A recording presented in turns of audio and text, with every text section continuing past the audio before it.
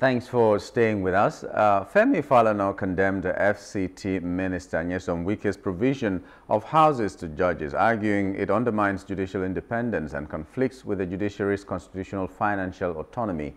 Falana highlighted the risk of bias, suggesting judges might feel beholden to the Federal Capital Territory's executive arm if they accept such gifts. Wike responded, clarifying that the housing project was part of President Tinubu's approved 2024 budget policy aimed at promoting judicial independence and security. Wike emphasized he was only implementing a federal initiative designed to ensure the judges have stable housing away from potential influences. To discuss this with me is Mr. Biodun Showomi, a public affairs analyst. Good morning and welcome to the program, sir. Good morning. What is your own take about offering these houses to judges? Well, it's quite clear from the explanation given by Wike that, yes, the president may be well-intended or the gifts well-intended, motivated by genuine desire, to ensure that judges are not living within areas where they can easily be influenced by criminal elements within the country. But it's not just criminal elements. We also have civil litigants who may be in a position to influence judges, and that's not what anybody wants in our country. But notwithstanding that, Falana has a very solid claim, in the sense that there are two issues involved.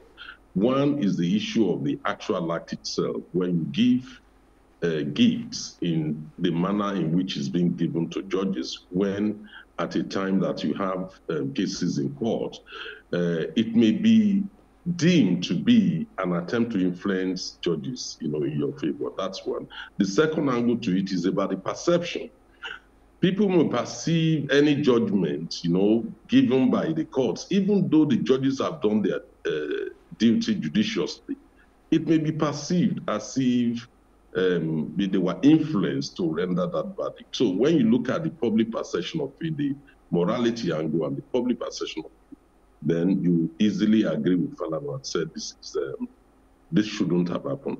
But taking into consideration the feelings of the federal government or the intention of the federal government, I would have rather suggest, since the judiciary has its own budget, I would have been more comfortable if more allocations for those houses are actually situated within the budget of the judiciary itself, so that the judiciary is responsible for execution and delivery of such projects, except when the judiciary chooses to, to assign it, to another arm of government responsible for execution.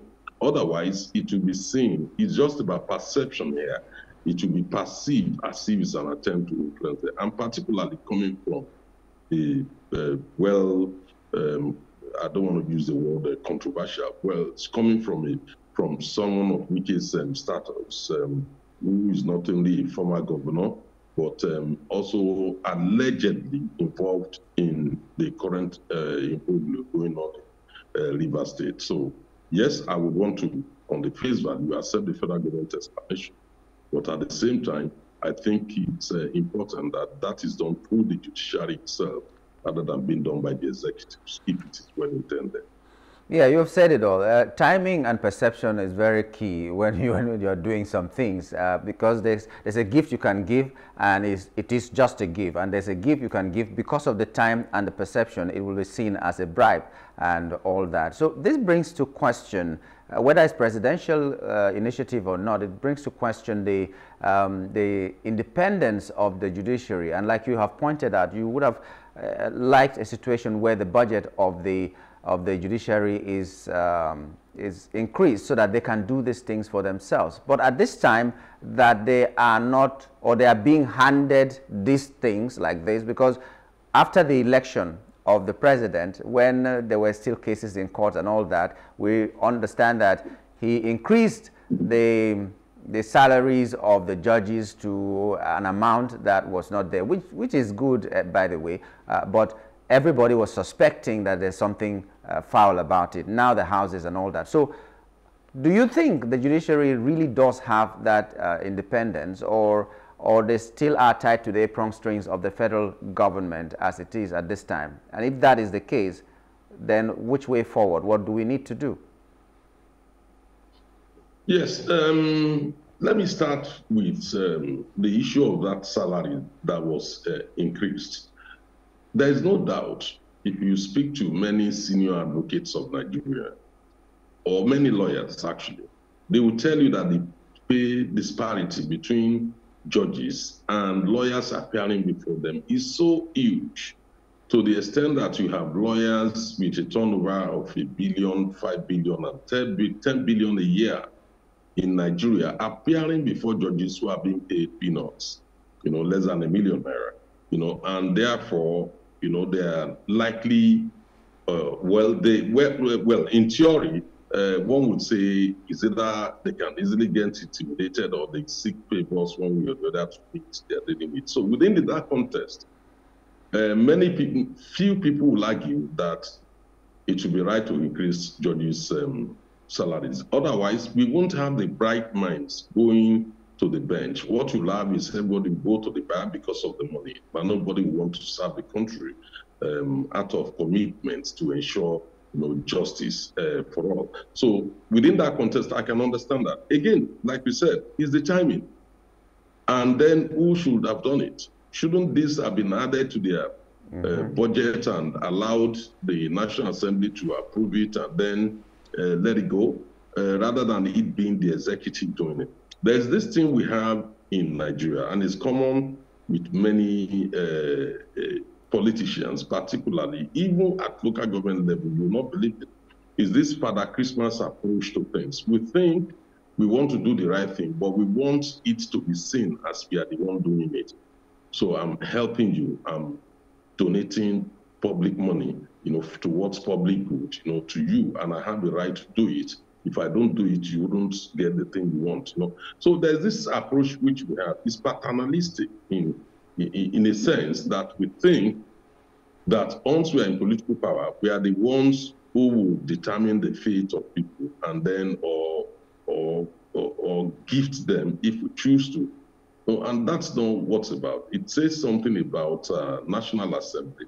Because in all this, you cannot blame the executive solely. What happens to the National Assembly? Responsible for oversight functions. Why is it that the issues you are picking up, which Femi Falana picked up, why are these issues not being picked up by National Assembly? Again, it tells you about the quality of people in the National Assembly. Number two, it also says something about the paternalistic approach. Somebody, my godfather put me there, I have to be careful. If not, why won't they pick up all these issues? These things are not happening. The executive may want to do something, but the National Assembly is there to check them. So if that check is not really happening, we cannot leave them, free of blame, in all this. But at the end of the day, it also shows the weakness of our separation of powers. And therefore, it's something we need to do. We have the law. It's about the implementation. So we really need to revisit it while ensuring that the National Assembly, the legislative arm, is fully independent of the executive. So also the judiciary should be fully independent, just like what we're trying to do to the local government and financial autonomy. There will be no reason for any state government or the federal government to say they are gifting money to local government sector. So we really need to go all the way and ensure compliance, with the doctrine of separation of powers. It has to be effective in our country. Yeah, then who will be at the vanguard, because it seems to be benefiting the people who are there. National Assembly, for instance, a very funny thing, when the new administration came, almost about 90% of them had the signature cap of the president to show that they are the boys of the president. So are those the kind of people that are going to be independent enough to enact the laws and do whatever they are supposed to do? But also, when Wike was talking, there was also an indictment on the security, because he said that apart from the fact that they need to be away from external influences, I don't know who influences them, that cannot go to those quarters, but they also need to be secure. Like now, the judges are not secure enough, so they want to put them somewhere like a barracks. Hello? Yes. Can you hear me? Hello? The line is highly, very faint. Okay, should I speak higher? Very faint. Can you hear me now?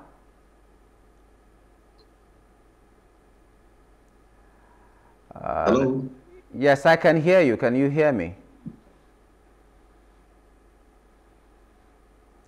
It seems Mr. Shomi cannot hear me at this moment. There seems to be a technical problem. But we're looking at the fact that the FCT minister is more or less donating houses to judges, and Nigerians are crying out. If you can hear me, I will try and log in again. Can you hear me now? I can try and log in again. I will try and quickly log. Okay. Well, we're talking with Mr. Biodun Shomi about the fact that the FCT minister is donating houses to the judges. The minister has come up to defend himself that it's a presidential initiative, and the president asked him, it's covered in the budget, to do those houses and give to the judges, and then it's because of security reasons and for integrity purposes, because these judges will be away from influences, external influences. And I'm just wondering how much influence he's preventing when every judge is a phone call away, when the same people that are the ones that bring the influences can also just walk into these judges' quarters. Or are they saying that they will keep everybody out? These judges will never go out until they have a case in court.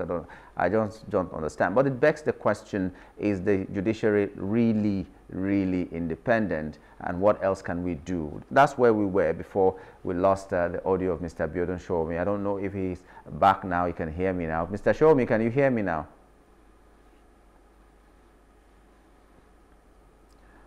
Okay, he seems not to hear me at this moment.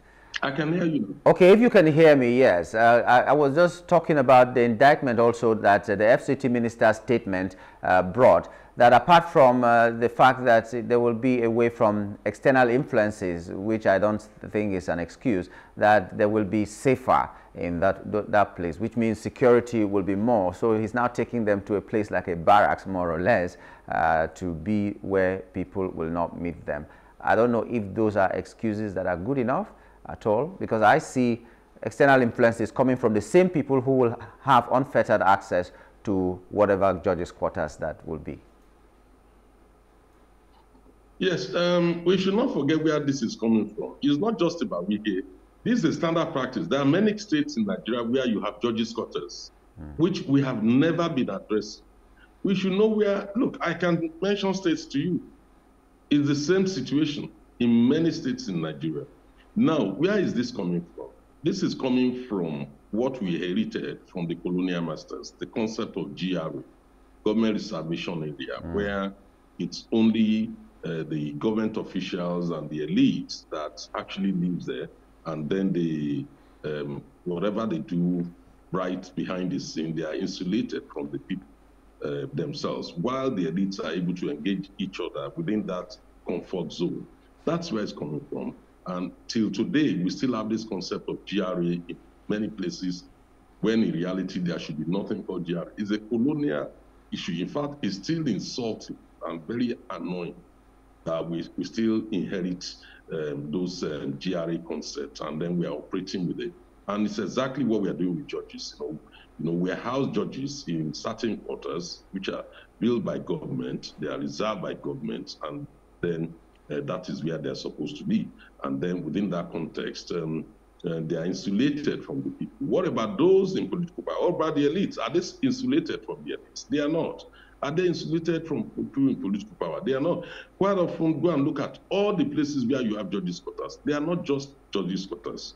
There are also quarters allocated to politicians, you know, within those environments and some elites, you know. So therefore, that theory of protecting them is not in absolute terms, it's in relative terms. Depends on who are you protecting them from, the people or the elites or the political class. If it's the elites and political class, they still have access to judges, but not necessarily the people. So I think we need to discontinue that practice. It's the same theory that that guides the issue of police barracks, while we still keep having police barracks all over the whole place, rather than police officers actually living within communities with people so that they know the criminals, they know those who are responsible.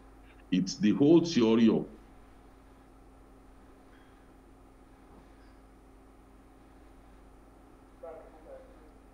we are housing them in a barrack so that related from which ordinary people are facing in the country. So I think that's where it's coming from. I don't really accept his own explanation, honestly. Okay.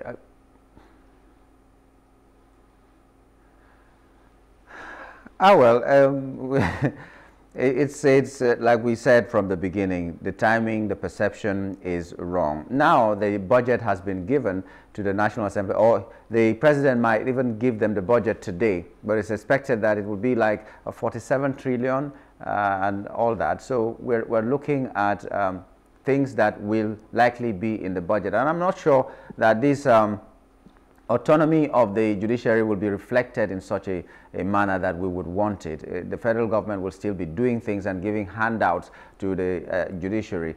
But now that Falana is pursuing this, which may not have a headway anyway, what do you think the judiciary themselves should be doing, the judiciary itself should be doing at this moment? Do they wait and keep going cap in hand to get some largesse from the government, or they should rise up in one voice on their own to protest this? Because they seem to be very comfortable with it, that the federal government is always dictating what comes to them and what doesn't come to them. So when it is crumbs, they take the crumbs. When it is a whole bread, they take the whole bread.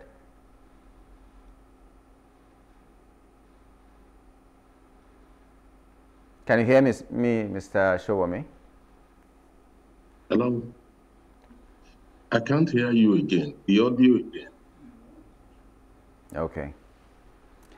Well, maybe at this point we can just let it rest for some time and see how the whole situation plays out. We've been talking with Mr. Abiodun Showami, a public affairs analyst. We're looking at the fact that, according to the FCT minister, it's a presidential initiative to hand out, that's the word I'd like to use, quarters or houses to the judges. And Falana and other Nigerians are crying out that the timing and the perception is wrong and that it doesn't show anything about the separation of powers. But that's how much we can go, especially owing to the technical problems we're experiencing on the side of Mr. Showami.